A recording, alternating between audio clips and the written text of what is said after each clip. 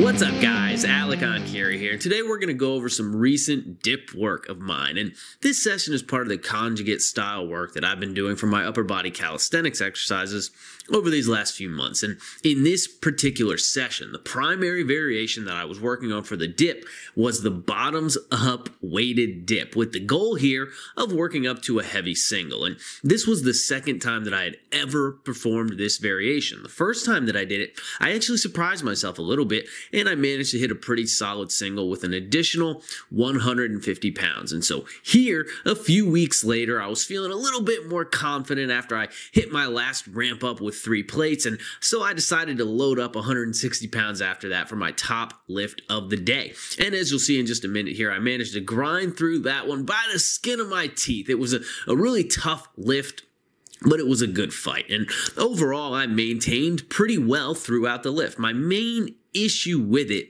is that I kind of lost control of my legs, and they ended up flailing out behind me. And that's not ideal because it causes me to lose my abdominal brace during the lift. Whereas when the legs are pushed out in front of me, or at least held straight down and not drifting too far behind me, I can hold the abs tight.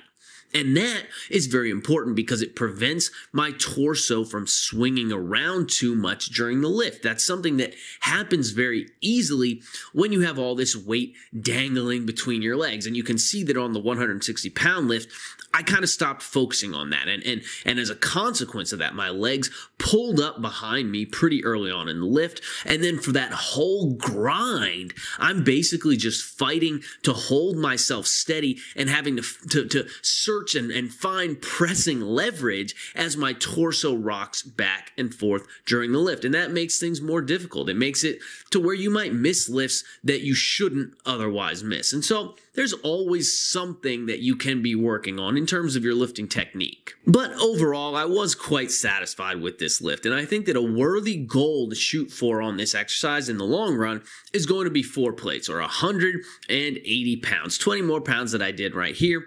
And that may or may not be feasible. Who the heck knows? All I know is that this is a very, very difficult dip variation. Dropping into the bottom of the dip and then receiving and steadying yourself against all that resistance from the bottom position, the absolute bottom position, the weakest position of the lift. It's really fucking hard. And this is a concept that I've started toying around with a lot more lately, not just with these bottoms up dips and that Larson pin press that I just posted as a short yesterday, but also with a few different pause variations on different exercises as well, like the dip. I've been doing pause dips through a max range of motion, and ATG squats, ATG pause squats as well. Again, also through maximal range of motion. And that ends up being quite a different stimulus from these bottoms up versions like what I'm showing you here today. And in some ways, it's actually quite a bit harder. For example, when you press from the bottoms up, or you do a dead stop lift off pins or whatever, there's zero momentum, right? Because you're pressing from the very bottom. There's no elastic energy when you're starting the lift off of pins from the bottom position. And you have to receive, because of that, you have to receive all of the weight at once, and you have to do that in the weakest portion of the lift, the weakest part of the range of motion. And because of that, these lifts, these bottoms up versions, these dead stop versions, they basically end up just being brute force, a dummy strength that allows you to fight through the lift and grind it out. But when you pause in the bottom position for 5 seconds, or even more than that, you are removing most of the elastic energy. Not all of it, but most of it. But the major difference is that you're having to support the weight for the entire time in the weakest part of the range of motion. And so that ends up being an interesting difference for me. For example, just for example, so far, I've bottoms up dipped a decent bit more weight than what I can pause dip with a 5-second pause. And I think that a major reason for that is that it's really, really difficult for me to hold on to that bottom position of the dip with all that extra weight on me. And so by the time it comes time to actually press myself back up, I'm almost out of gas. And so like I said, the pause versions and the bottoms up versions, they're both really good, but really good and a different stimulus, but they're quite a bit different from each other. And so I need to work on both of them. And it's really fun stuff. And I think that all of these different stimuli that I'm applying, the different movement variations, the dead stop training, the pause training, all that good stuff, it's really going to increase my brute strength levels, as well as my versatility. And overall, it's just going to make me stronger and more well-rounded. And so I'll keep you guys posted on how things progress here over the next few months. Moving on though, as you can see, I went ahead, I did some volume work on the OHP and the Swiss bar row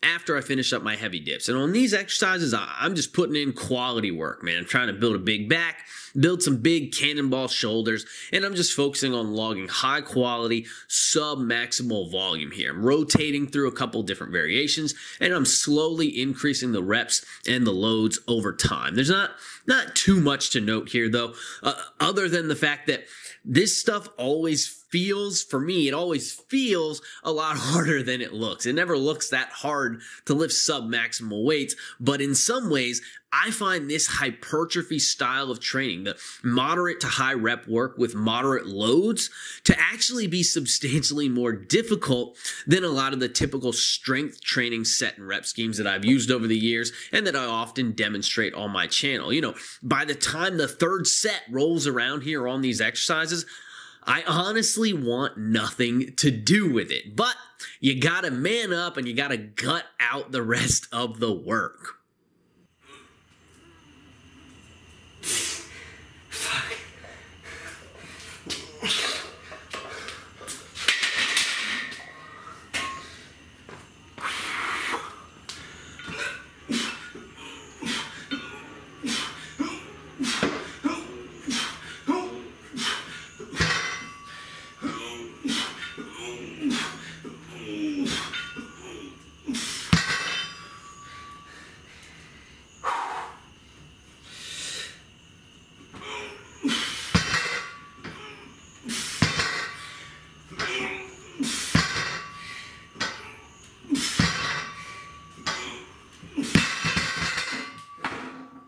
And then I finished up the day here with some Lou raises along with band resisted dips. Now, for the Lou raise, I'm keeping things a little bit lighter on this exercise at the moment. I had worked up to 25 or even 35 pounds per hand, but right now I've dropped it back down to the 15 pounders, and I'm just focusing on accruing a lot of reps, right? A lot of high quality reps, high quality work, high quality volume. And so here, for example, I did 3 sets of 15 reps with the 15 pounders, which was solid overall, but pretty fucking tough.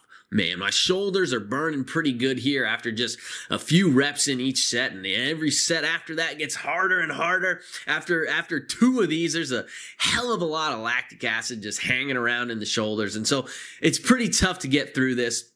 But I managed to do it. Now, with the dips, I'm just looking mostly for some extra triceps emphasis here.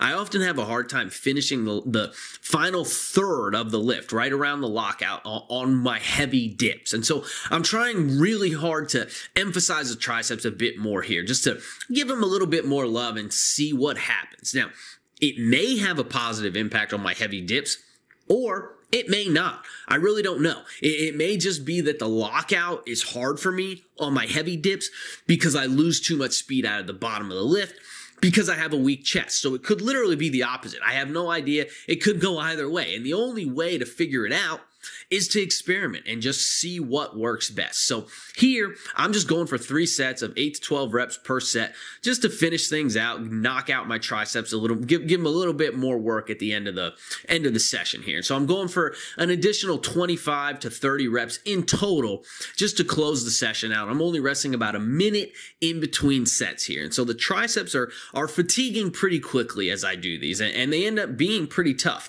They're actually a lot tougher than they look. It's when you watch these lockouts on camera against the band, they actually don't look all that hard, but in real life, they felt really hard to me. And so anyway, I'll keep cycling through this supplemental work for the foreseeable future, and we'll see where everything goes. You guys can consider me your human guinea pig. I'll keep you updated on my progress. Anyway, that's all I got for today, guys. I hope you enjoyed the video, and most importantly of all, I hope that you were able to take something useful away from it. Take some ideas away from this to use in your own training. Please remember to smash the like button before you go. Don't forget to subscribe to my channel, and leave me some love in the comments down below as well. And if you're interested in online coaching or training programs, be sure to visit my website, www.enkirielitefitness.com, for more details. Keep training hard, and I will catch you guys next time.